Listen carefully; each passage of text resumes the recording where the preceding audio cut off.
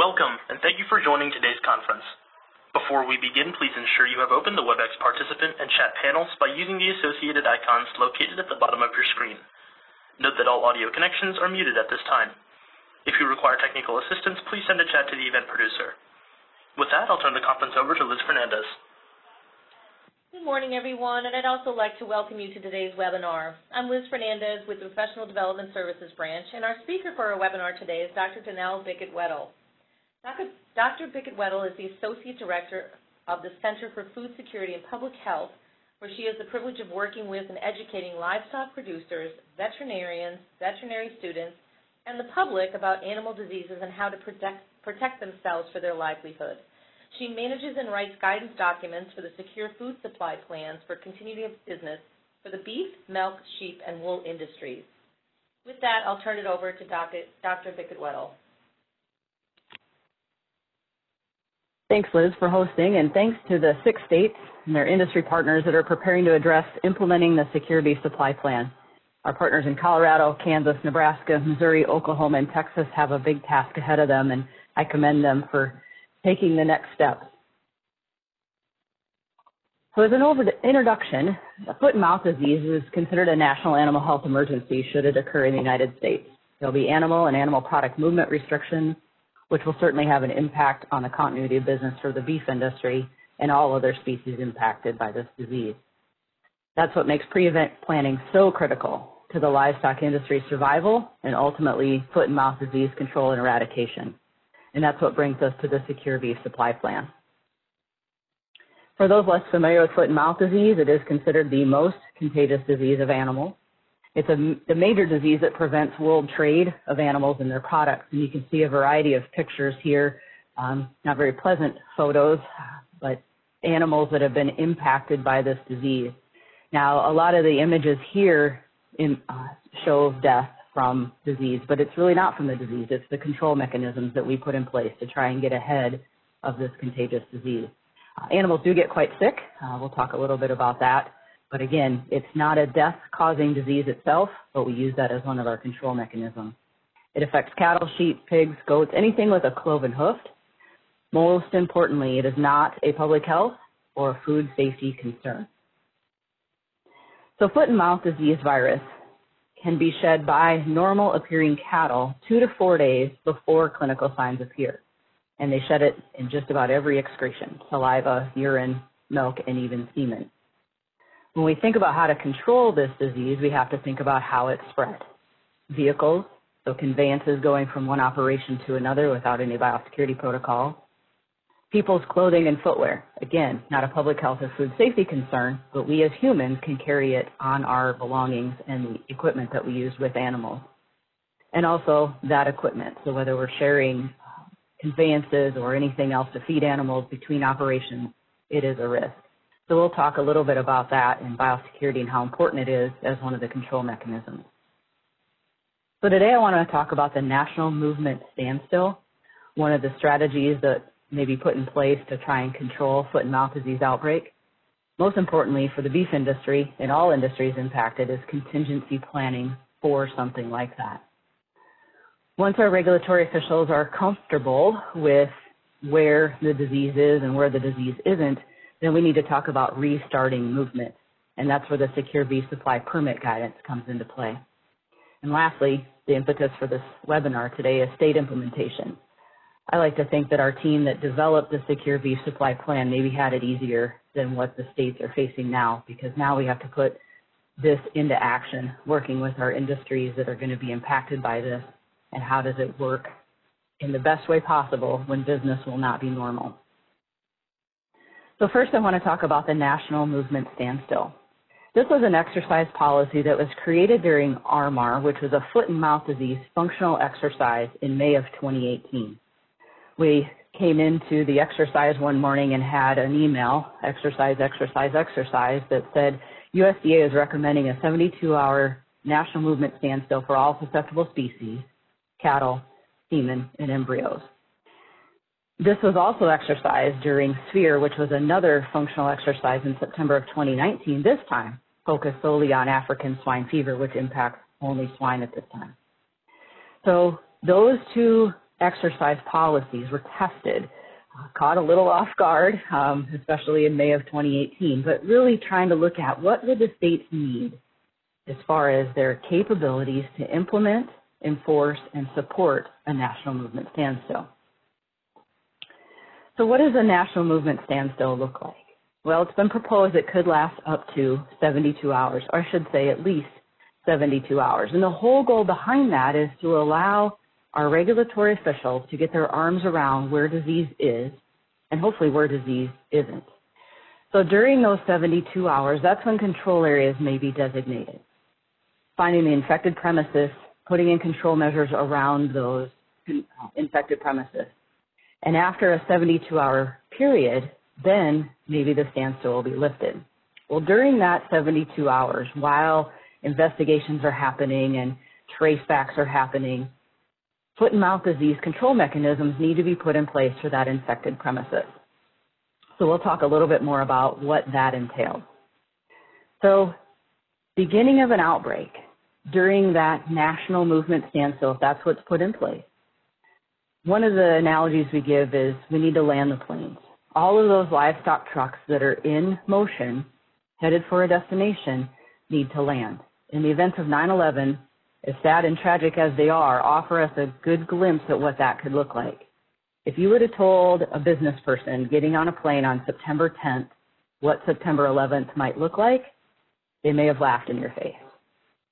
On September 11th, we put in place, the FAA put in place a standstill, essentially. They asked all the pilots to land at your nearest, safest destination, shut off the plane and get out. We'll give you more instructions once we know more.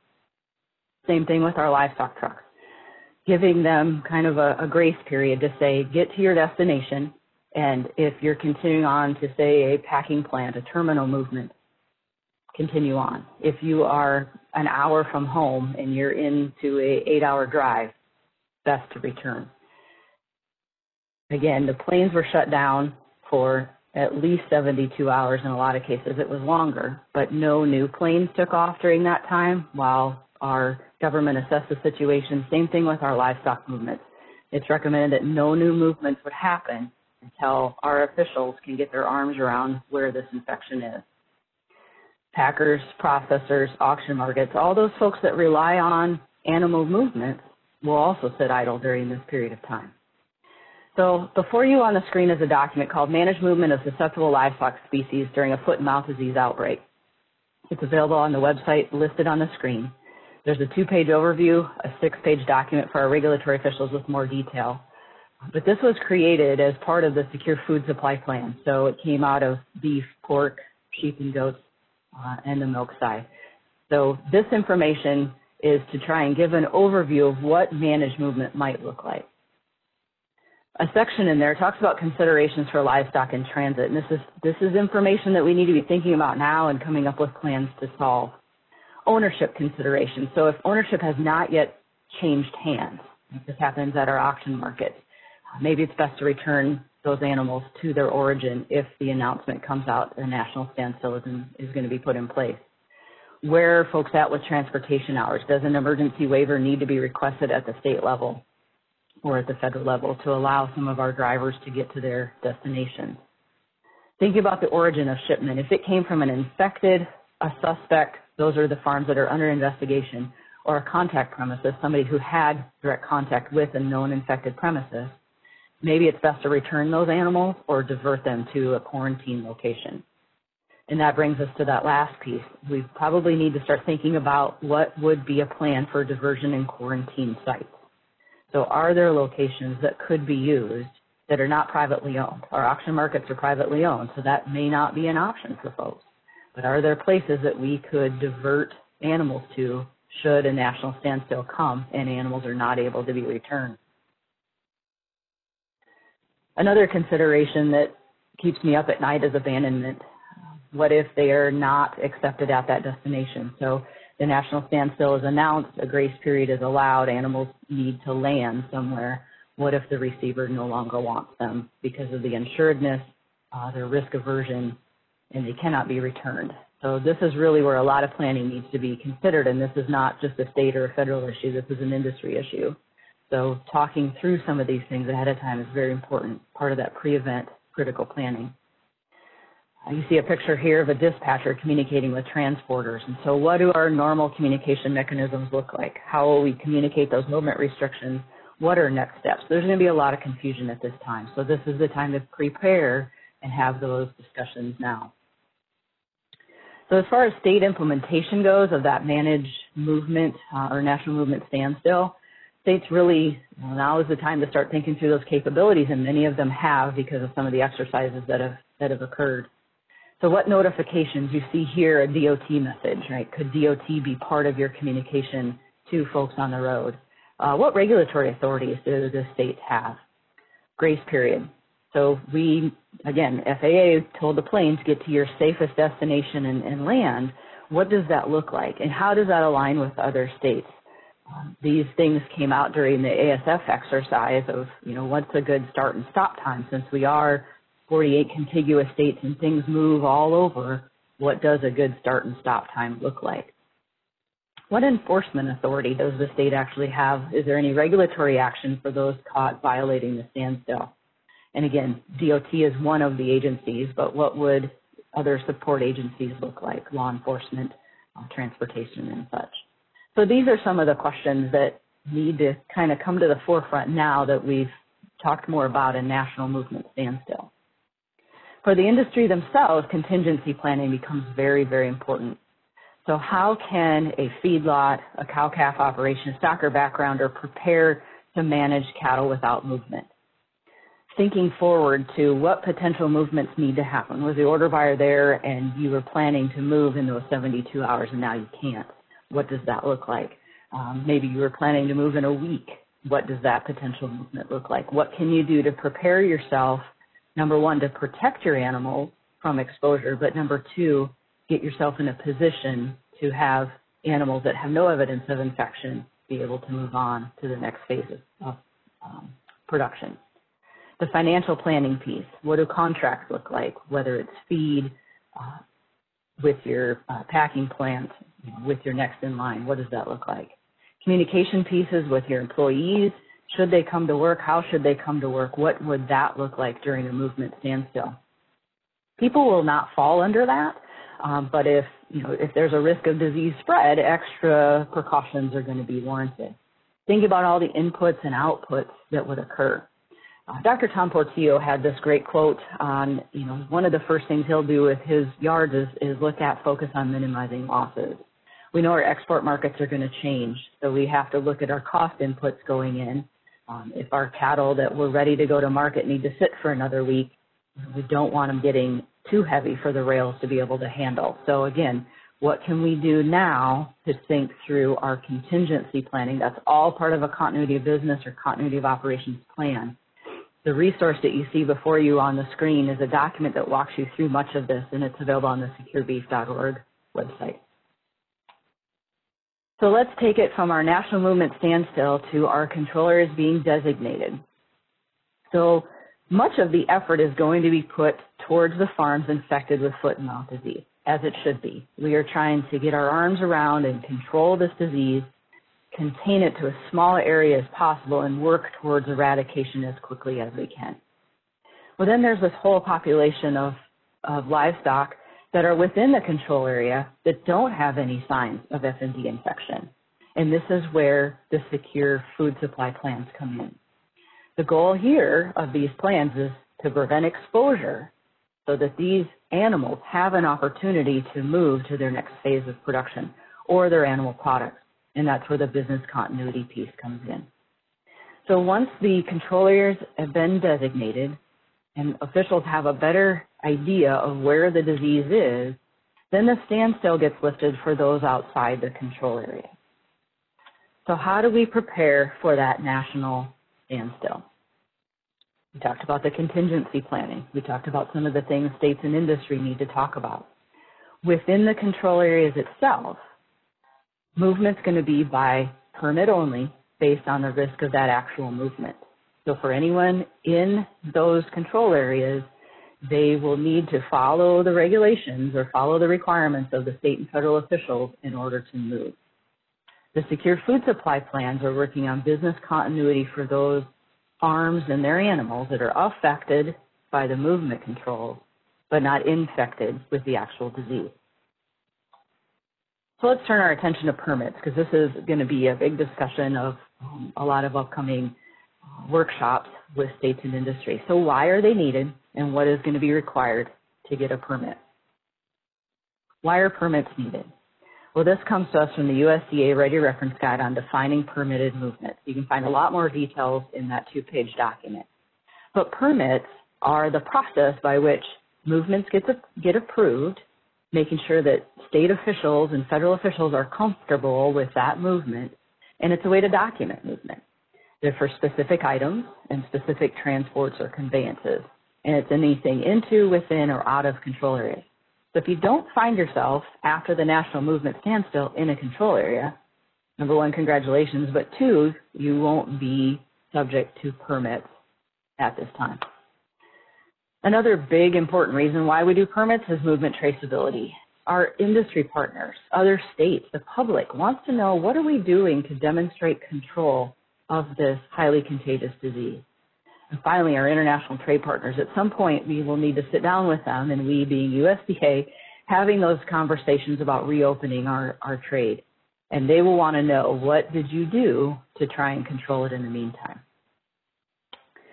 So there's something called a continuity of business permit. And again, these are more explained in that Ready Reference Guide, which you see pictured on the screen. There's two types. There's something called an operational permit and something called a secure food supply permit. Those operational permits are things that we need to have normal movements in order to care for our animals. So equipment coming in, service crews, carcasses, those things that are non-animal or animal products heading into a supply chain. Secure food supply permits are for the animals and their animal products that need to go on to the next part of the supply chain. And there's defined criteria to meet those. We'll talk a little bit about the information that needs to go into a permit. So again, into, within, or out of a control area is where permits will be needed. For this particular example, we might be going direct to slaughter, and that's what we're going to talk about a lot at the workshop in March with our 6 states and their industries. Need an origin, a PIN, a 911 address. What are you doing to prevent potential spread? That's where biosecurity comes in. Destination, they also need a PIN, they need a 911 address. They need to agree to take it. Just like any other business move in a non-disease event, you need to have a destination willing to accept your product. What are we moving? Is it feeder cattle? Is it dry distillers grains? Is it manure? How long? So this is all the permit info that needs to be determined when a permit gets requested. So for a continuity of business permit, planning, it takes time to get your ducks in line. It takes time to request it. It's going to take our partners at the state and federal level time to review it. And then it's going to take time for people to receive it, especially if it's an interstate movement. So the state officials on the other side need to be comfortable with that movement.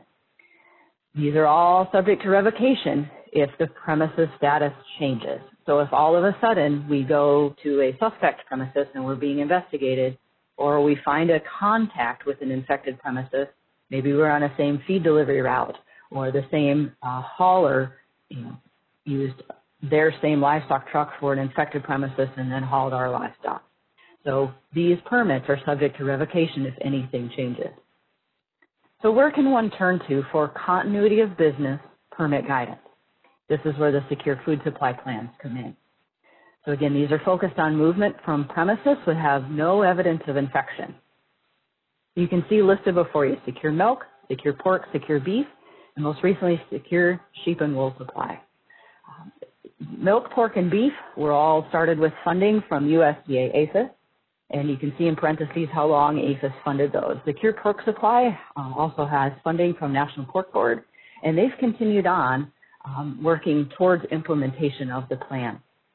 Secure beef supply and secure milk supply, we've got some funding again from USDA. Thank you very much, to continue conversations between folks working on these issues, implementation, so that we can also make some updates to documents as we learn more.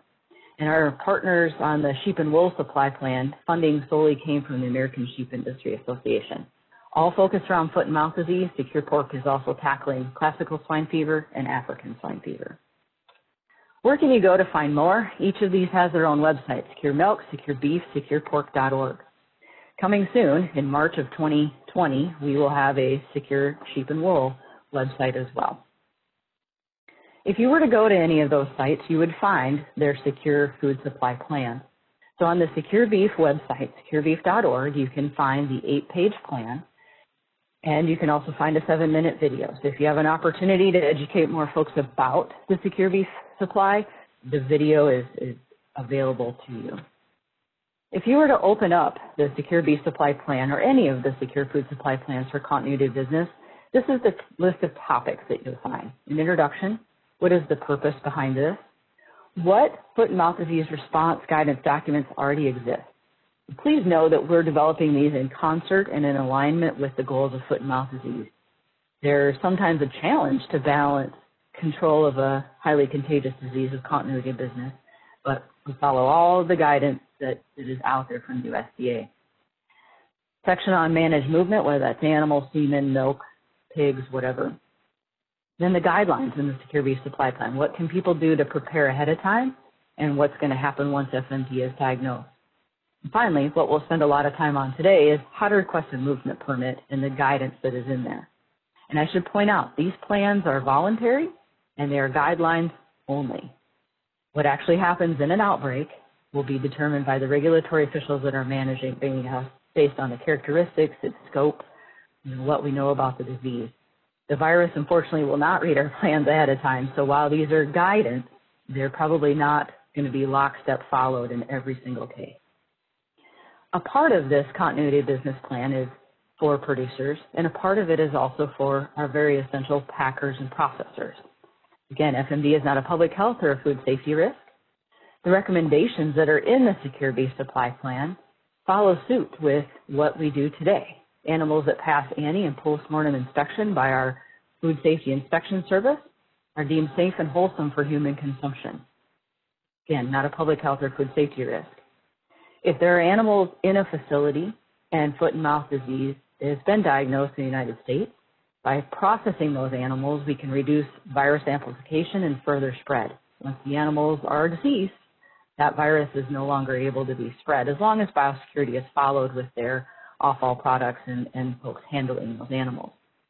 Processing those animals also reduces the need for carcass disposal. So we're still getting high-quality, great American animal protein into our consumers.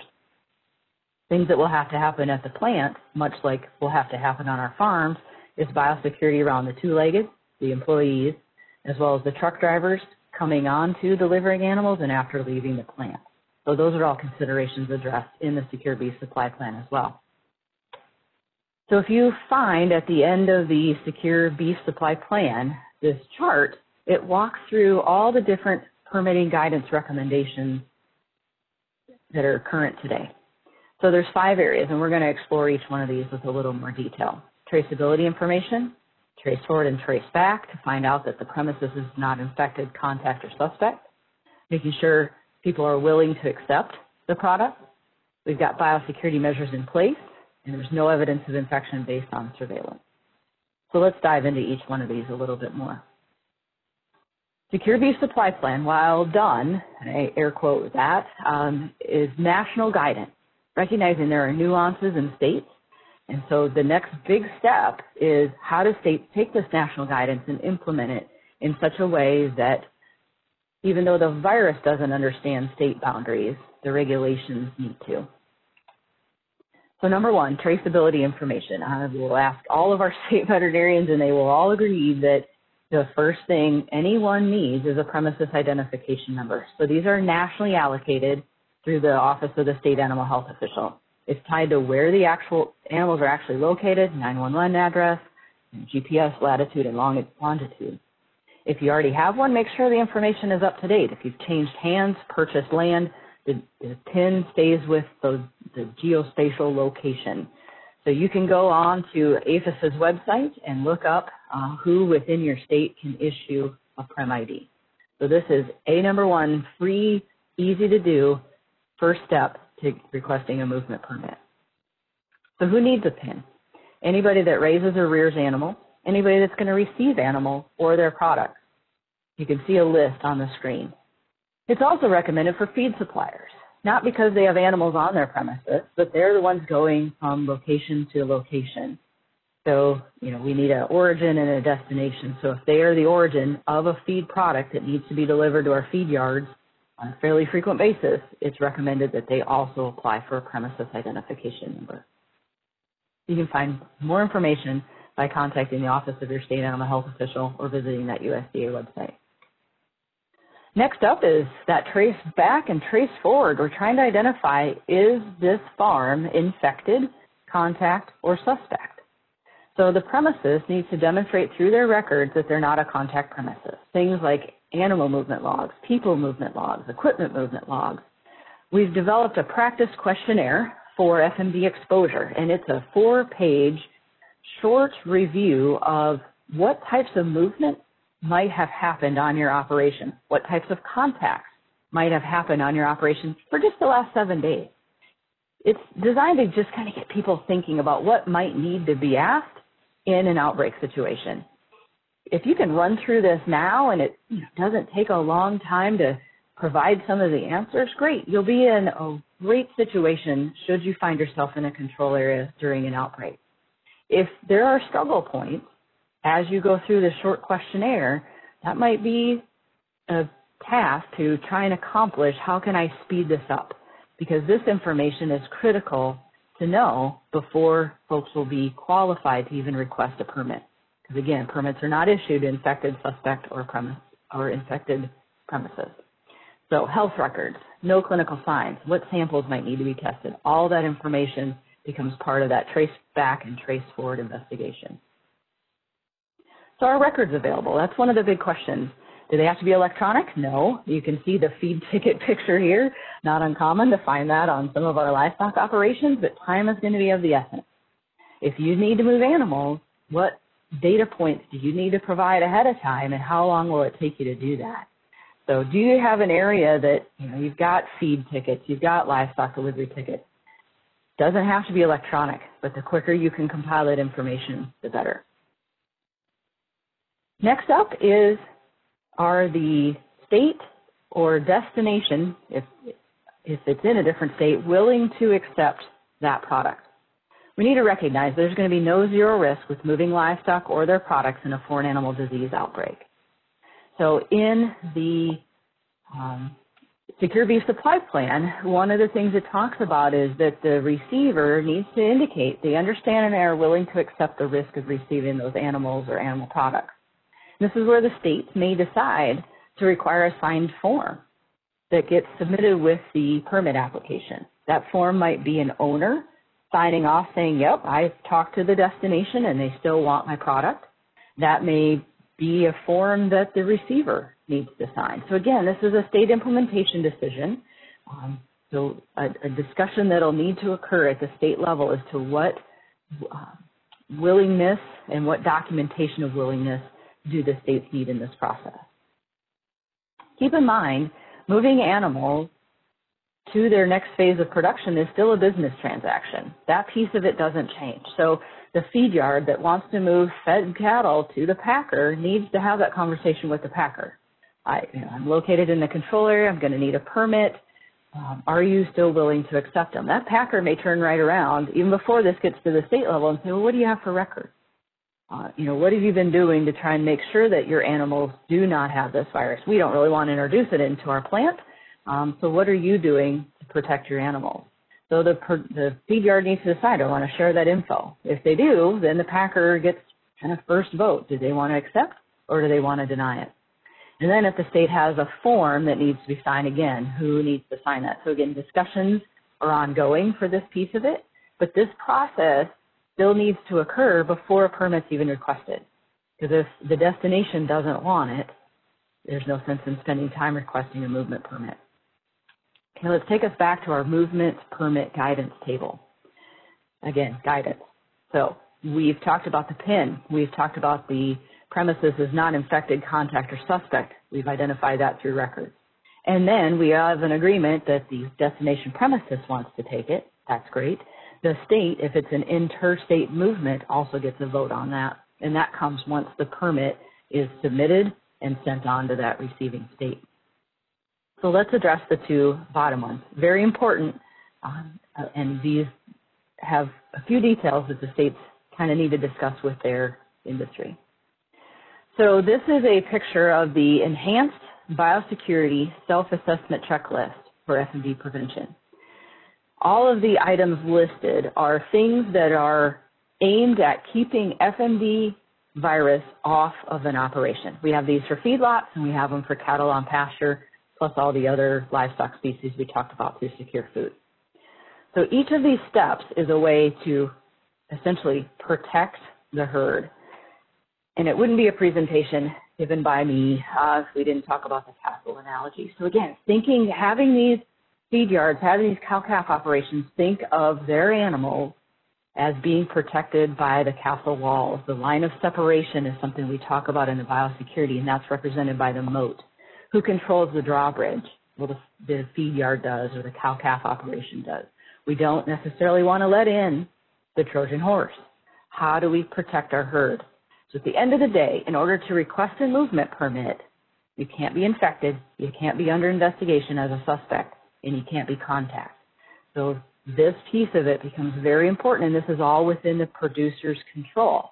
What steps can they take to better suit themselves to prevent exposure of their animals? So in the self-assessment checklist, this is defined. The in place is defined. All items are addressed in the biosecurity plan and are or are capable of being implemented on an operation, either evidenced by visual inspection, signed and dated documentation, or as described in the plan. Pictured on the screen is a template of walking you through each of those items in that checklist and how to customize it for each operation. So at the state level, this is the fourth thing in the checklist. Biosecurity measures need to be in place and acceptable. And this is really where the states need to define for them what is in place and what is acceptable. It's very resource dependent. If you are a state that doesn't have many operations and are able to, personally visit all of these, maybe in places someone from the state has visited that operation, they've read your plan, and they've seen things in place. Acceptable. Maybe there's an audit process that needs to occur. For other states that don't have as many personnel and a large number of operations, this may look different. They may involve in a USDA accredited veterinarian. So how this looks is really where the states and their industries need to have a tough conversation about how do we get there. Because what's most important at the end of the day is that we're protecting animals from this highly contagious disease. We want to protect our industry. All the tools that are needed are available on the Secure Beef Supply website to reach enhanced biosecurity for feedlots and cattle on pasture. One of the things we talk about in there is creating a premises map, defining your line of separation, putting your moat around your castle. All of these resources are available on the Secure Beef website under Beef Producers in the Biosecurity tab. So if you haven't had a chance to visit that, I'd encourage you to do so. All these resources are there. So that brings us back to yet another check mark. So the biosecurity checklist items are in place and acceptable, again, defined by the states. Next, we need to come to the surveillance piece of it. How do we demonstrate a lack of evidence of foot and mouth disease? Well, there's a series of steps. One, our producers should be looking for this disease. An outbreak has occurred.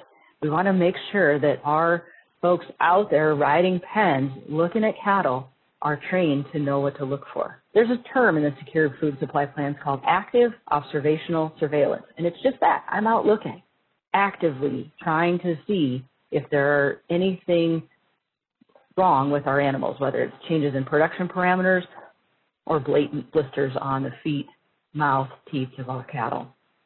Next step is farm inspections. So our regulatory officials or their designees are going to be visiting these farms as resources allow in the control area. This may take a role of an accredited veterinarian. They may be part of those farm inspections. So spending time on these operations in a biosecure manner to see what health records are showing and what the animals are looking like. And finally, the piece that makes everybody the most comfortable is laboratory testing. much like a cow-calf operation, has their animal's pregnancy diagnosed to say, yes, she's pregnant, no, she's not, and makes breeding, keeping, or selling decisions based on her test results, we're very comfortable with laboratory testing. So cattle oral swab PCR testing is one of the options. We're going to talk a little bit more about that, but demonstrating a lack of evidence could be a series of these 3 steps. There's a lot of resources available on the Secure Beef website and many other websites about what does foot and mouth disease look like in cattle. Record keeping is going to be essential. Daily observations of the animals that need to move. Recording normal. If you find abnormals, what do you need to do? How do you report that? And making sure those health records are available for review as part of either a farm inspection, the accredited veterinarian coming out, or part of the permit requesting process. So let's dive into the diagnostic test a little bit more. So oral swabs is, there's a RRT-PCR test available. The challenge becomes, we want to do additional surveillance for these non-clinical animals. So these are animals that someone has looked at, whether that is the farm or the producer, cattle health monitor, or a farm inspection to say these animals don't have any visible evidence of foot and mouth disease. We really like diagnostic tests in the veterinary world. So which animals would need to be tested? So if you're moving a lot of animals to packing, right, do we have to test all of those animals? Do we test a subset? Do they need to be tested at all because they're going to a terminal movement? Right, if we're moving, cow-calf pairs, and it's time to wean and we're moving them to the next phase, which of those animals need to be tested? Do we need to test the cows and the calves? What is the timing? How far ahead of the movement do we need to test? And then what is the frequency? Is one test of those animals good enough or not? We recognize that there's some collection challenges in our feed yards. So, our animals get to a finished weight and they may not fit through the snake. They may not fit into a chute. Range cattle, what kind of equipment do we have to test those animals before they're moved off of the range? What can we safely restrain them in so that our personnel are not getting injured at the same time? So this is an area that holds a lot of promise, but there's a lot of work that needs to be needed behind that. And I know there's some partners on the research side from Plum Island and ARS, would love to have an update from our research partners through our Secure Beef Supply quarterly calls. So if more work is being done on this, please reach out to me and we will get you set up, because I know there's a lot of interest from industry, from our state and federal officials on what can be done, whether it comes to aggregate samples or what. So at the state level, what does no evidence of infection based on surveillance look like? So if training is part of it, how do our states ensure producers are trained? What does that piece of it look like? This is all resource dependent, right? Human resources are going to be limited because a lot of the state efforts, if you are an infected state, are going to be put towards putting out that fire.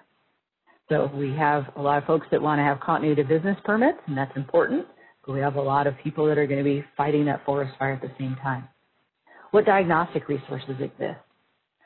So comes to farm inspections. Is there a role for our accredited veterinarians? Sample collection. There's a lot being discussed on the swine side about sample collection and what role do producers and accredited veterinarians play with that.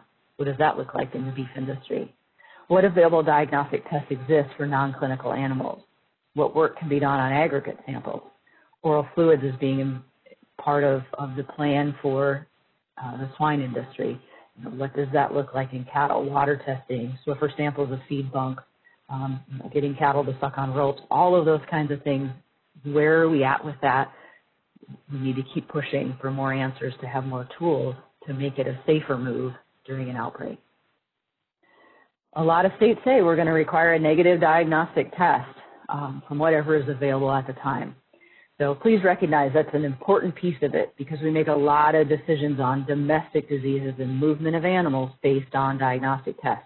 Our challenge right now is we don't have a big list of those things.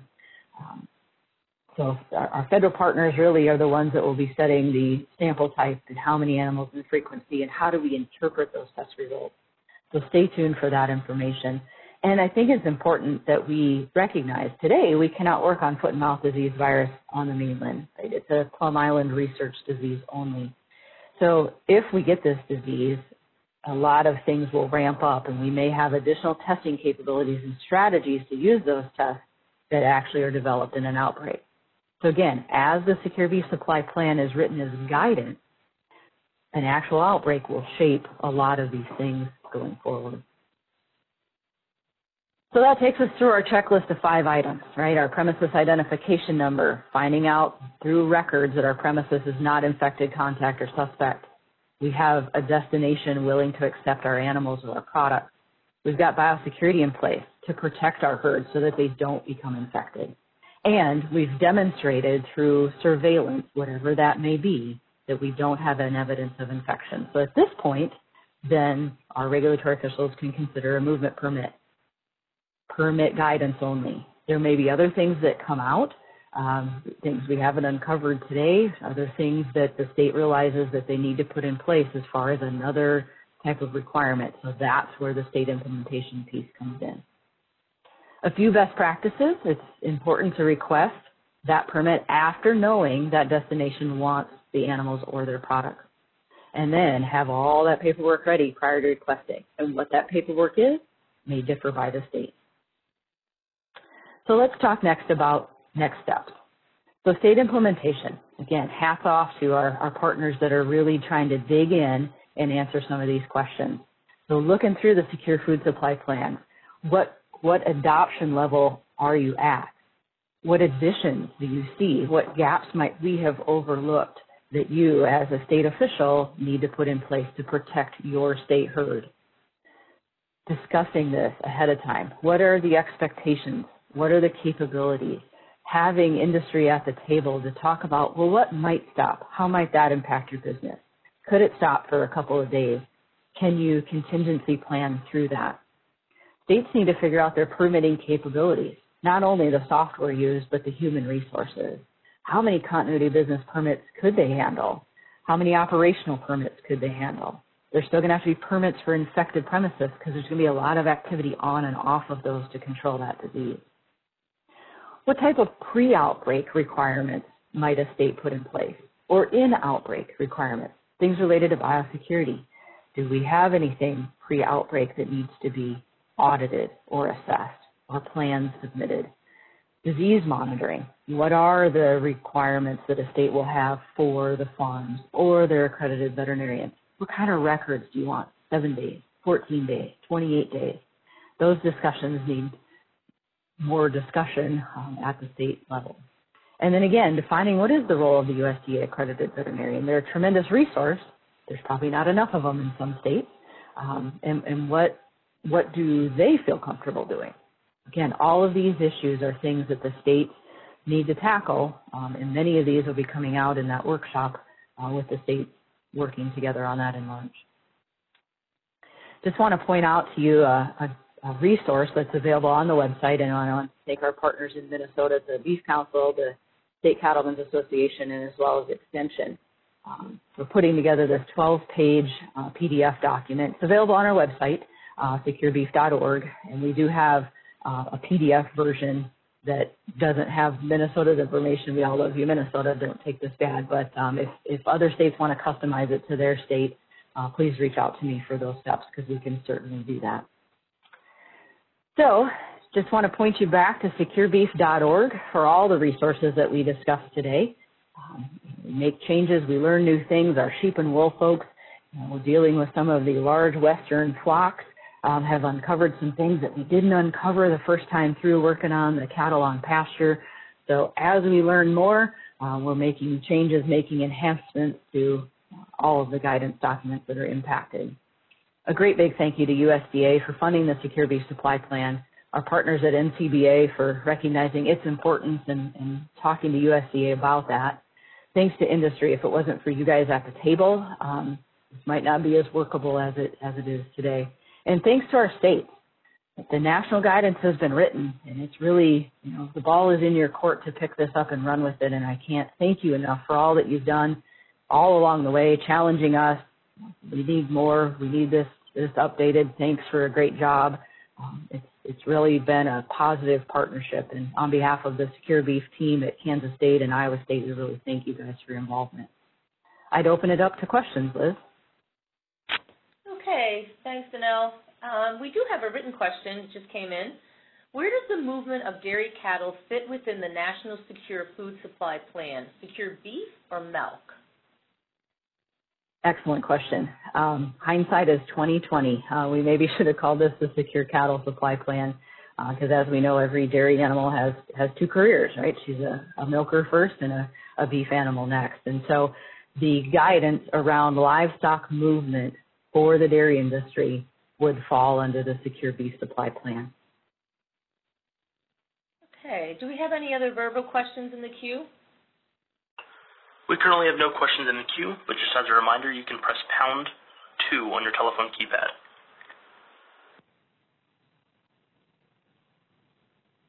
And does anybody else have any written questions they'd like to submit?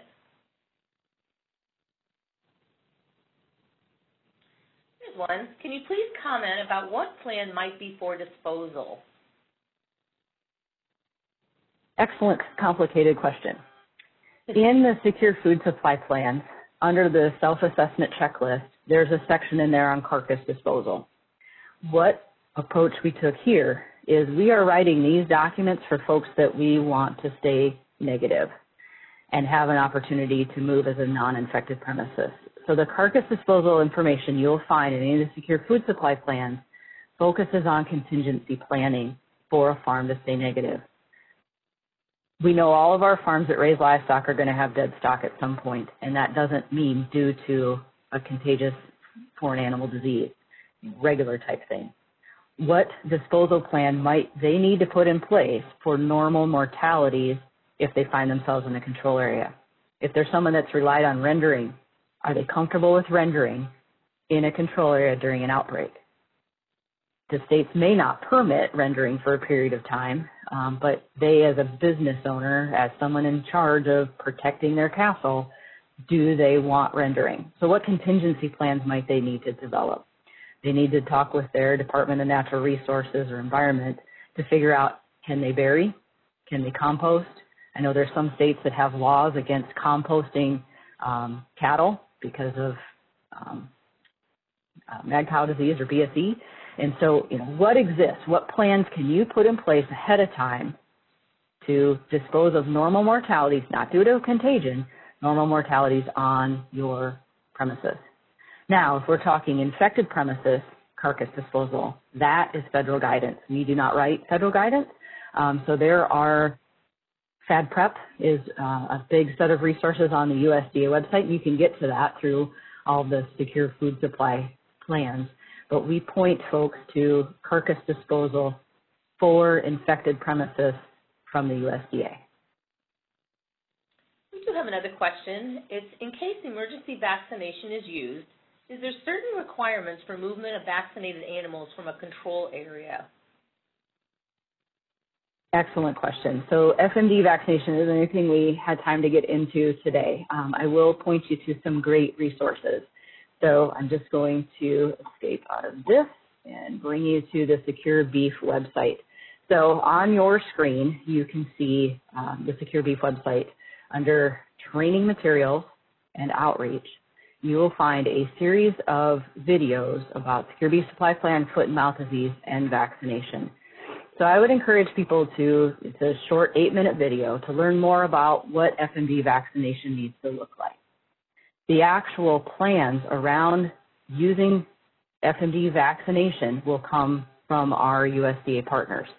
We have information on that as well. You can always use the search tool up at the top. So you can go to our regulatory officials page and disease information. And under the USDA APHIS resources, you will find information about vaccination for foot and mouth disease. So the specific strategies that need to be considered and how that might look in an outbreak. We have another question. What size of workforce do you expect a state IMT would need to run a permitting section? And what industry engagement would be in this group? Another excellent question. So size, it's really dependent upon the industry within that state. We talk about this at Iowa State University, so we talk about it in the state of Iowa. And if the control area is such that, we find ourselves in a foot and mouth disease outbreak with hundreds of operations that have susceptible animal species. Here in Iowa, we have a team of about 6 people that work in our permitting branch. It's not going to be enough if we need to do continuity of business permits, plus operational permits, plus things on and off infected premises. So I don't have a magic number.